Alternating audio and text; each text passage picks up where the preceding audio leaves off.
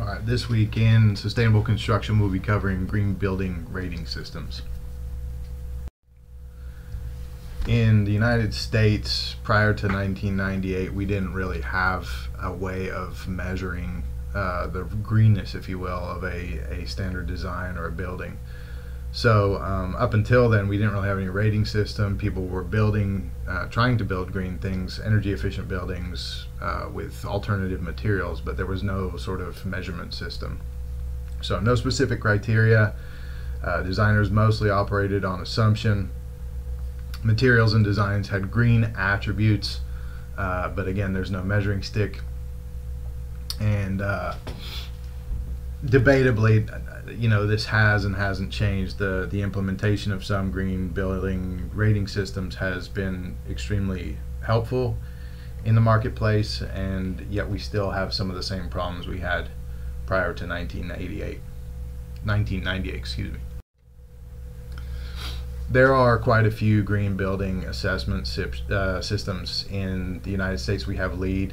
We also have other ones in the United States, for example, Green Globes, which is actually a little farther down this list, came online in 2004 and has since been implemented in the United States also. LEED Canada has its own version of the LEED standard. I believe they're sister organizations. The standards are very similar, but they're not obviously the same country. So, and not only that, but you build a little bit differently in Canada than you do in most of the United States. So for that matter, its own standard is appropriate.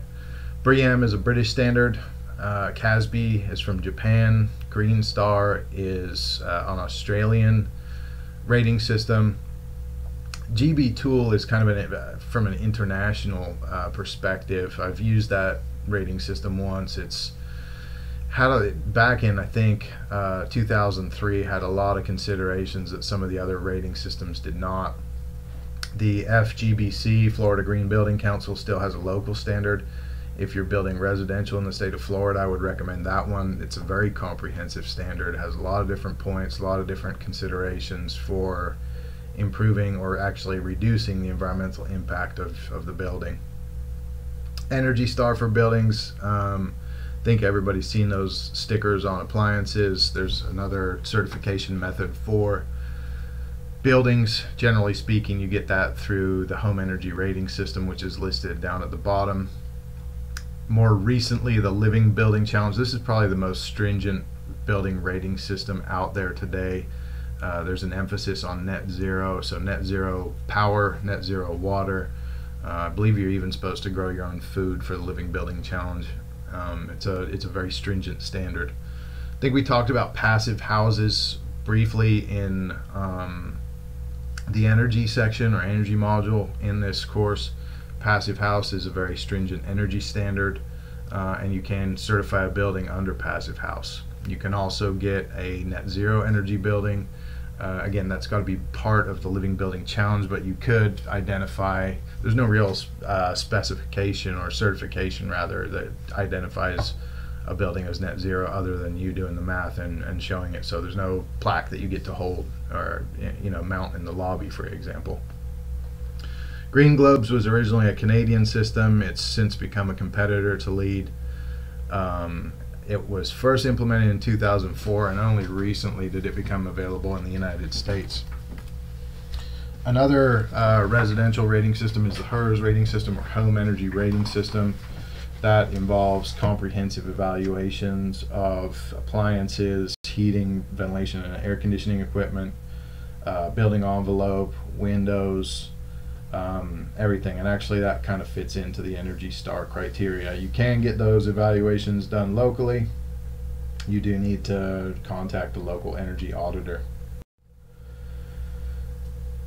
Alright, so we've talked about this quite a bit before. There's not really a good way of, and the problem with building assessment systems is not really a universal way of measuring environmental impact. So we can measure it at the local, regional, national, or global scale. We can measure it in mass, energy, volume, or parts per million.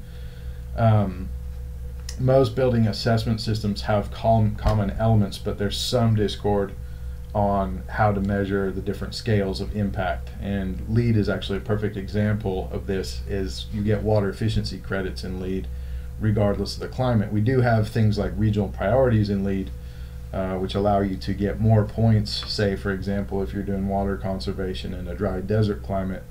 But there's a lot of discord in how things are built locally versus over the United States. It's not really appropriate to give a single measuring stick for the United States when everybody builds locally and the codes change from climate to climate. LEED used to be a single standard. It's since become a suite of 16. I don't think this is an exhaustive list, but LEED now certifies existing buildings. It certifies commercial interiors project, so just the interior of the building. If you're just doing a renovation of carpet, paint, furniture, things of that nature, that would apply to commercial interiors. Core and shell is when somebody would develop a commercial building, say for example for an occupant like Starbucks. Starbucks has all their standard wallpaper tile, lamps, things like that, so they're just really developing the core and shell and nothing with the interior finishes. LEED even has a home certification. They've expanded it to neighborhood development now, so they're trying to focus beyond the building. They've got LEED for schools, for retail, and for healthcare, and each one of those has some different variation with respect to the standard. Each of those reference guides, I will add, costs the same amount, and you have to purchase each one of them. So do the math. If you look at what one of those reference guides costs, they're not exactly inexpensive, and to get a whole volume of them, they update every so often. It's not inexpensive. So criticisms of the LEED standard. A lot of people, especially for people like me who have done a fair amount of research on green building, there is some lacking in the scientific robustness of the weighting system, the standard, what you get points for and what you don't. It is weighted inequitably, meaning that there is an emphasis on energy efficiency in LEED, and that is to the detriment of things like water conservation, site orientation, things like that. So a lot of people complain that there's a focus, or an overemphasis rather, on some of the criteria and not others. There's no mention of persistent organic pollutants. So again, getting back into scientific robustness or rigor, there are certain things in the environment that we would like to see addressed, and LEED simply glosses some of those over. The last one is cost, and it used to be that LEED was reasonable. We would talk about the premium you would have to pay for some of the materials and some of the energy efficient equipment. We used to be able to argue that that would pay off over time, and more recently everybody's kind of come on board with that. So a lot of people want a LEED standard building, but they don't want to have to pay for the administrative costs, and they don't want to have to pay for just the plaque on the wall. A lot of people have accomplished LEED at this point. There are a lot of administrative fees, there's a lot of paperwork, there's additional cost with executing a LEED project, and a lot of people are not specifically interested in incurring those costs. This is a checklist of the LEED version 4 building design and construction, new design or new construction and major renovation standard. So there are 1, 2, 3, 4, 5, 6, 7 main areas of credits. There's also regional priority, and that's to address differences in climate or building specific area like geography. The first category, location and transportation, LEED promotes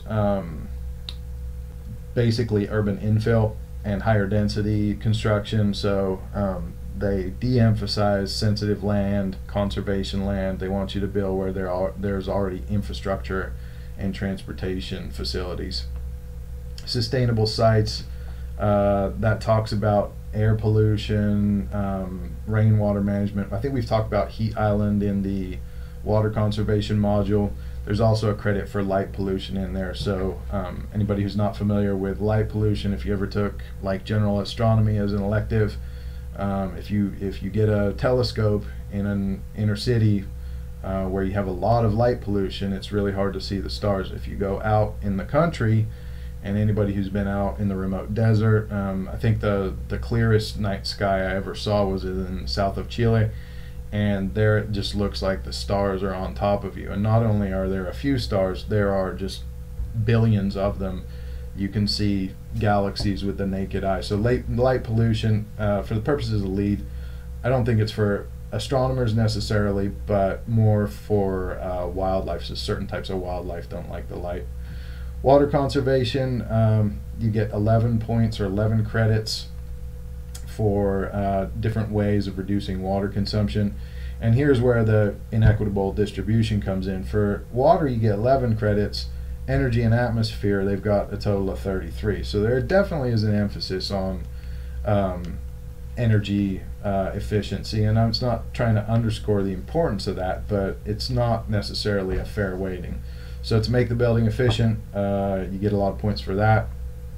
You do get some credit also for materials and resources, type, materials sourcing. Are they locally sourced? Are they consumer recycled, post-industrial recycled content? We are also looking, the thing we looked at with materials last week with the environmental product declarations, that all ties into the materials and resources rating system component of LEED. There are other credits available for indoor environmental quality. So we used to build buildings super tight without much regard to what was in there. Usually there used to be about 4 credits available for low emitting materials, paints, carpet adhesives, sealants, things of that nature.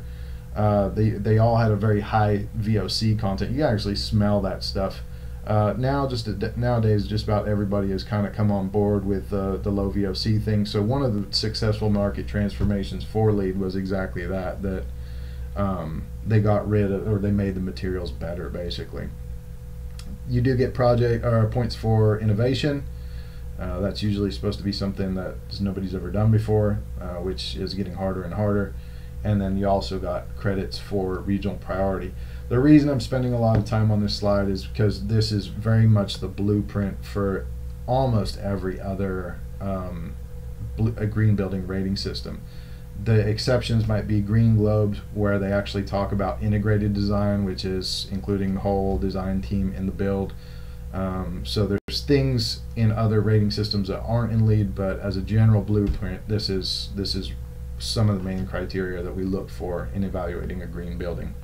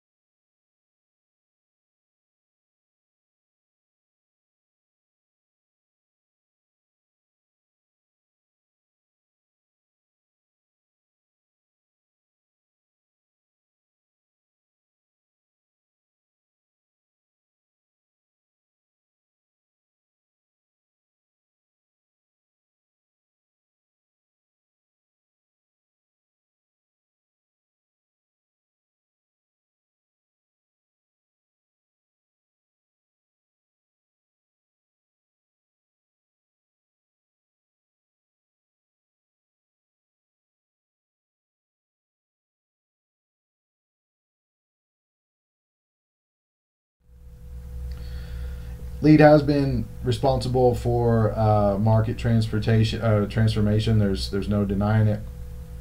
They do encourage stakeholder participation. So the other thing that's been good about it is the owners have become a lot more educated about this stuff too, and ultimately that's who decides the performance. The downside, I think we've kind of mentioned this. A lot of people feel that the LEED standard is biased towards certain industry interests. For example, mechanical engineering. There's a lot of stuff about ASHRAE in there. There's not as much stuff, comparatively speaking, about passive ventilation, which, you know, from an energy efficiency standpoint, that's probably a favorable outcome. A lot of people talk about everybody gets a piece of the pie in LEED, and there are a number of certification systems or reference guide that are mentioned throughout. They're all sort of incorporated by reference into LEED. So I have attached a link here of the certification and guide and fees. LEED has been responsible for quite a great deal of market transformation. In fact, that its main intent in the beginning was market transformation. We encouraged stakeholder buy-in. Ultimately, you know, the stakeholders are the one that own the building anyways, so a lot of that was kind of based on the idea that, you know, the owners would have a more satisfactory outcome with the building.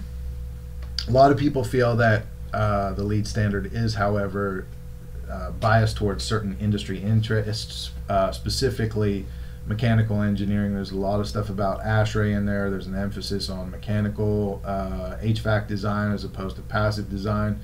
There's a lot of reference guides that are incorporated by reference into the LEED standard, and everybody basically gets a piece of the pie. There is a link here with the certification guide and the fees associated with LEED. Again, not to be too cynical about it, but one of the main criticisms of LEED is its cost.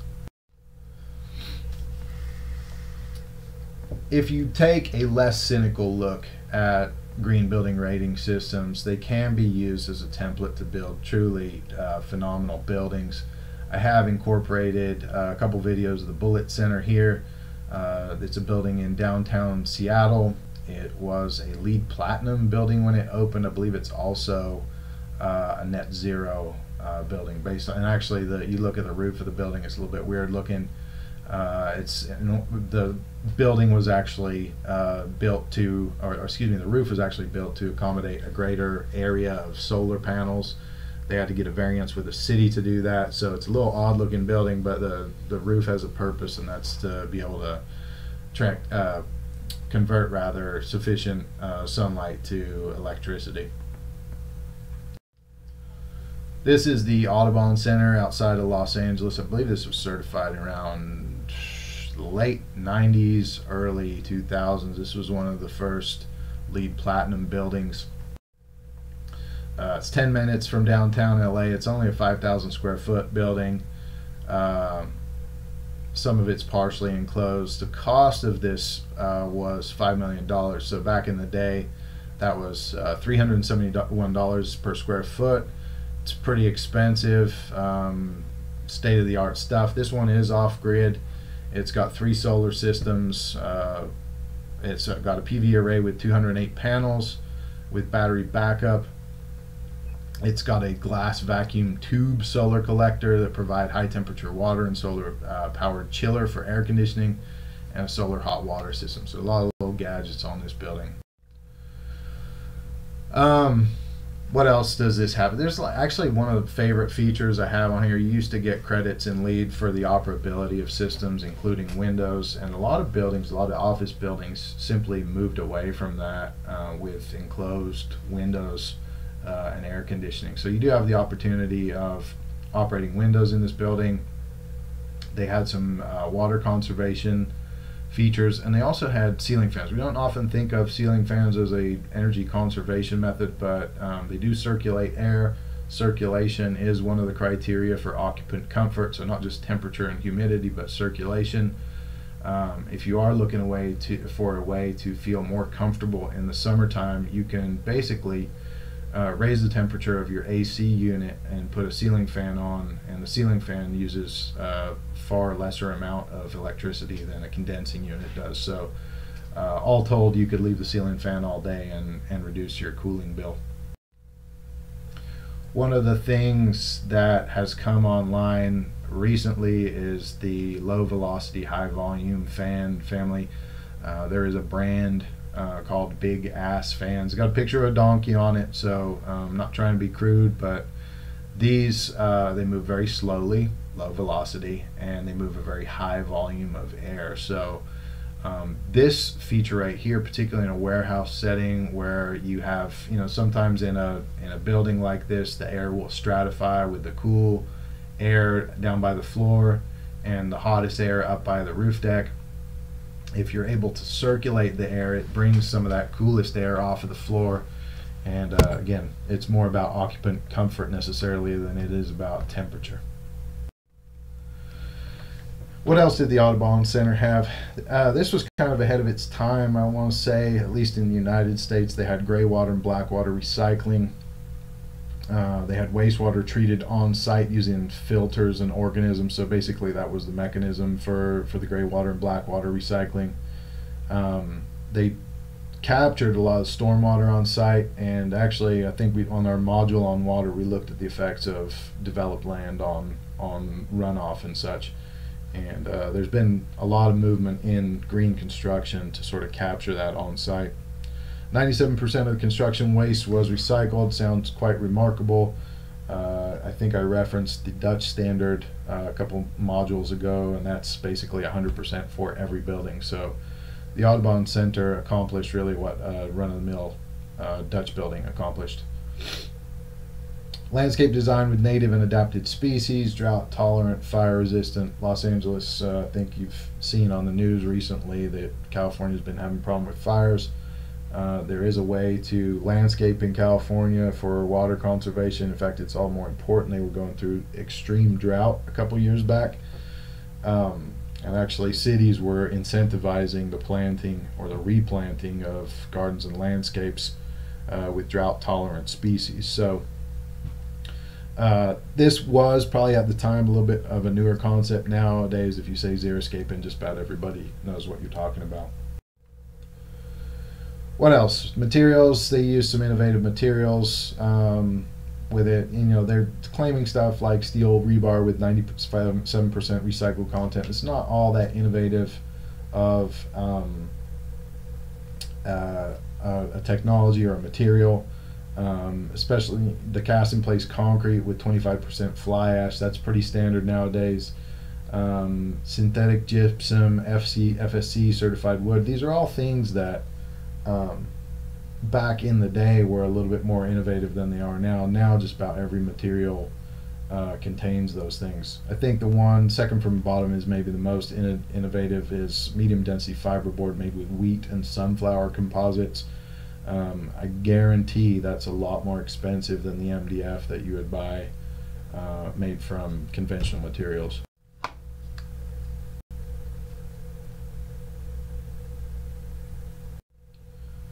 So the preceding slide was the cooperative group's corporate headquarters. This is in England. I've tried to incorporate some of the most innovative technologies and some of the best buildings, like state-of-the-art buildings. So when we talk about green building rating systems, really what we're trying to encourage is the state-of-the-art. And this building is quite a good example. It's got a two-skin facade, for example, and that I'll let you read through all of the technologies here so that this PowerPoint doesn't go on forever. But one of the most amazing features of this building, if you ask me, is the twin skin facade. And really what you have there is two layers of glass with a big air barrier in between. Air is probably one of the best insulators there is. You probably get a little bit of ventilation in between those two layers right there, but it can act as a solar heat gain when you want it to, and a way of rejecting solar heat when you don't want it to, depending on the climate, of course, depending on the orientation. I will say that having two layers of glass on a single building does cost a little bit extra money. The argument would be that if I spend more money on the facade and the envelope, the less money I'd have to spend on the mechanical equipment. But overall, please read through the remainder of it. The technologies are pretty remarkable. They are able to do some pretty remarkable things with buildings.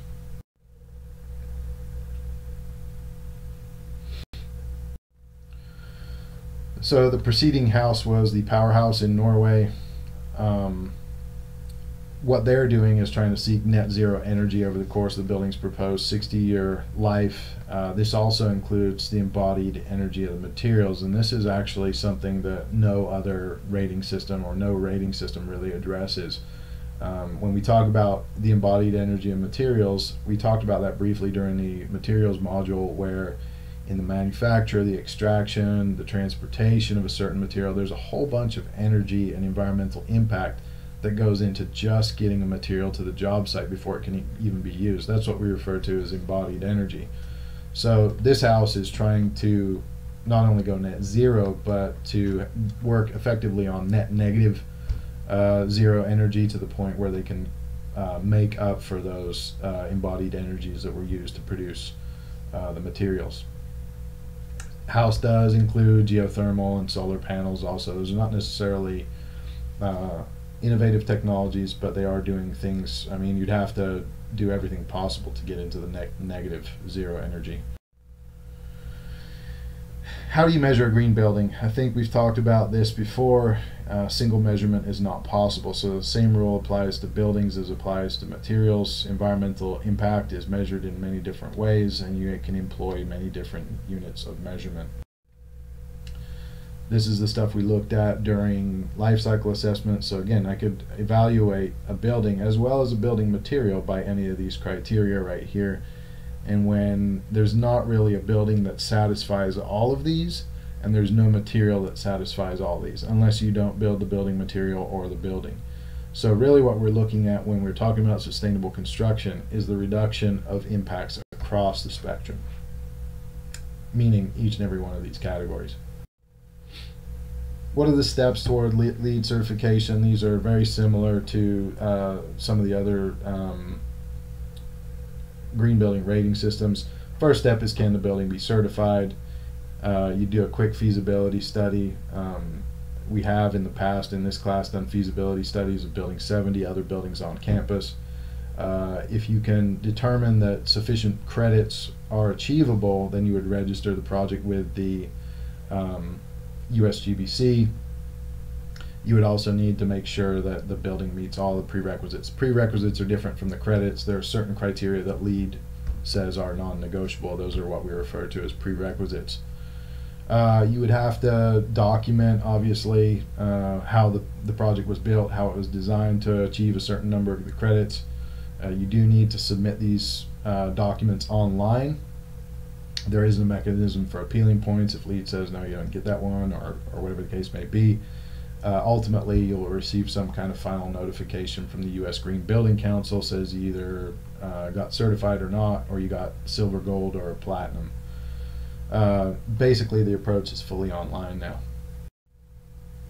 There are credit interpretation reports that you can, I think you get a couple for free, but then beyond that, yeah, you got to pay $220 a pop.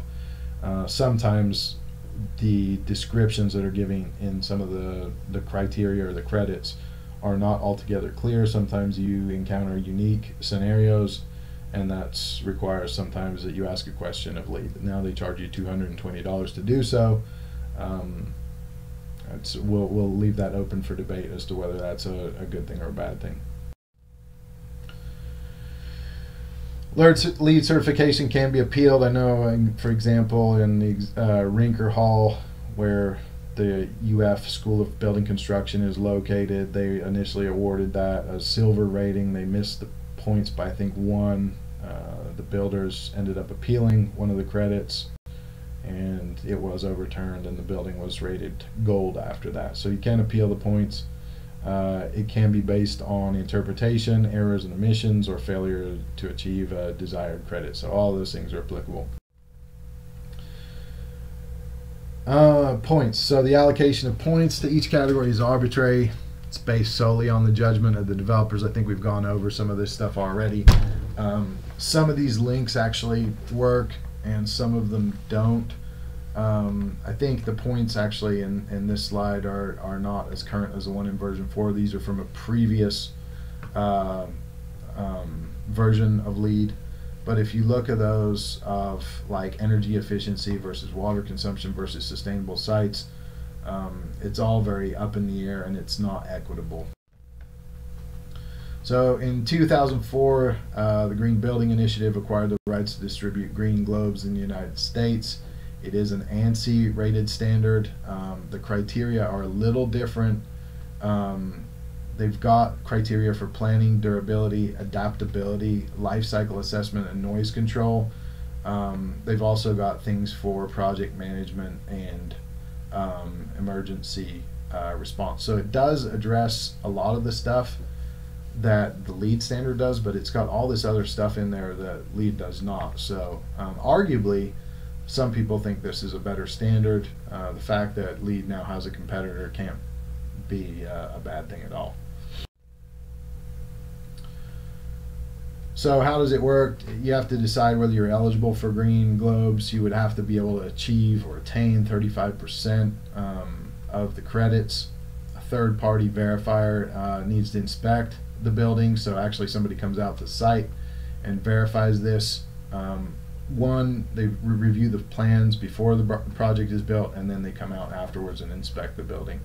Total number of points is adjusted depending on the project's location and actual end performance. So again, I think most of these links work, but to go check the reference standard, see how it works, just a little bit different than LEED.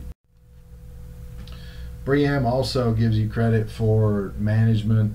Again, these are all very similar to what we were looking at before with the LEED standard in terms of a basic template.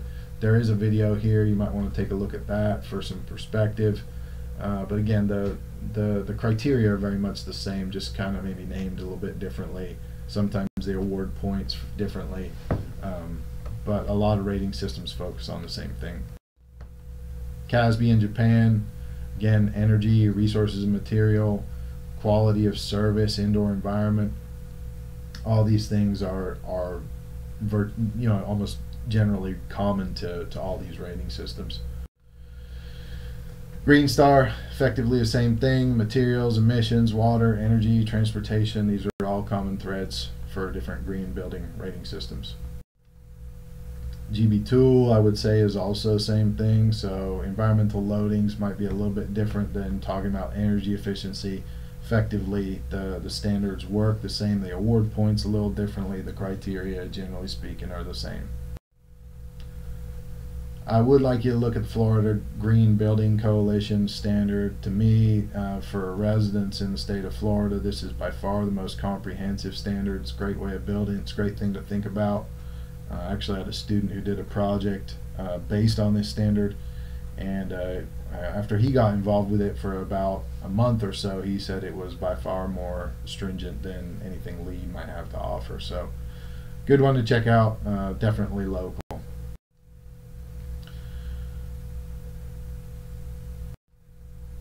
All right, so we can talk about, different project deliveries. I think here it is relevant to the green building delivery process.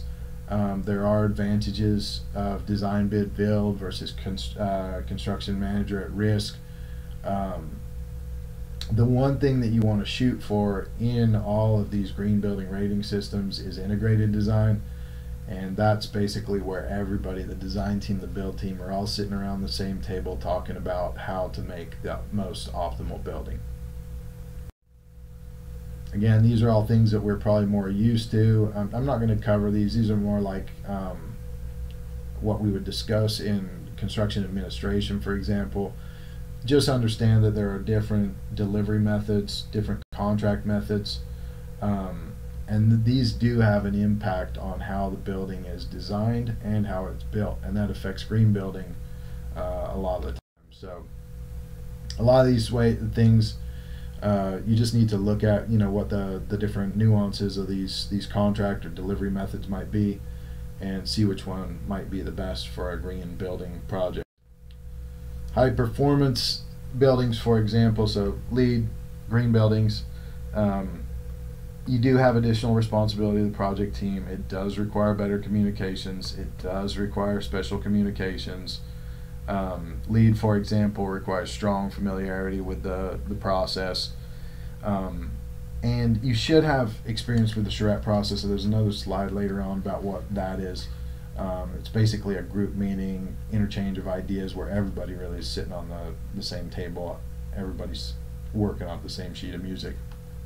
There also needs to be transparency among team members. I need the HVAC or mechanical engineer needs to know what the structural engineer is doing versus what the controls engineer is doing versus the finishes even. So all those people need to sit down and on the same table and work together.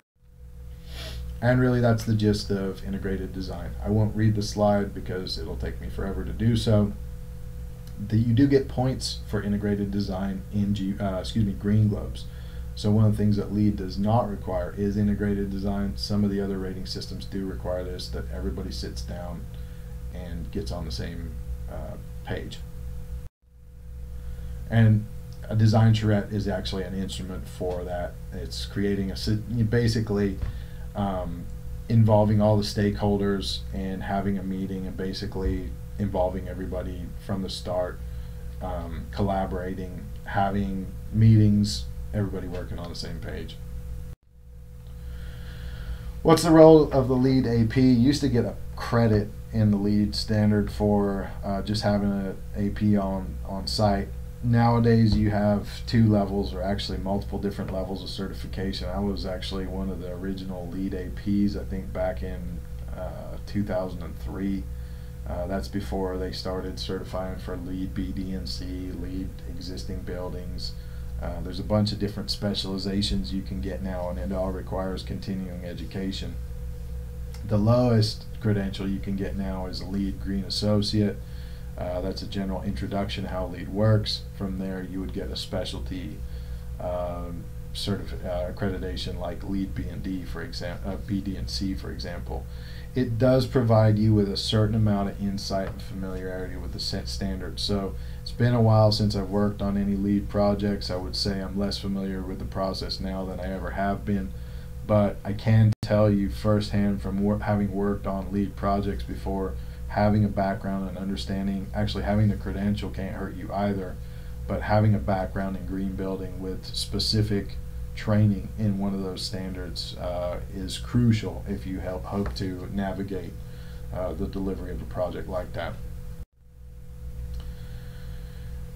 We talk about value engineering and estimating and engineering economy and a lot of other classes around here.